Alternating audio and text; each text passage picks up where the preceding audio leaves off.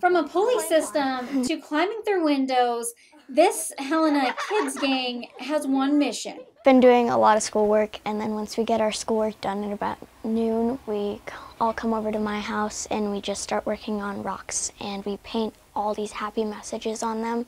And it's gotten some traction. At first, they were taking rocks from their neighbor's yard. Then Helena Sand and Gravel donated hundreds of rocks to the kids.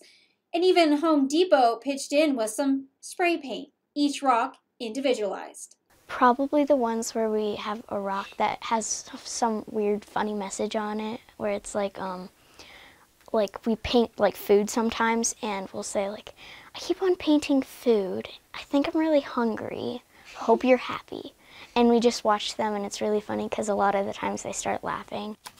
Also, I do a lot of mine in cursive, then I outline it. I think it looks cool, but...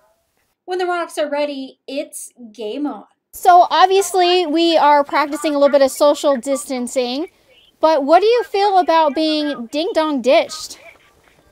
That's what you're calling it? The way it worked was, the doorbell rang, I came out, I looked around, there's no UPS or FedEx package, nobody was in the yard. I looked down and I saw the rock on our step. But with modern technology and a little neighborhood surveillance, the kids were all caught on camera.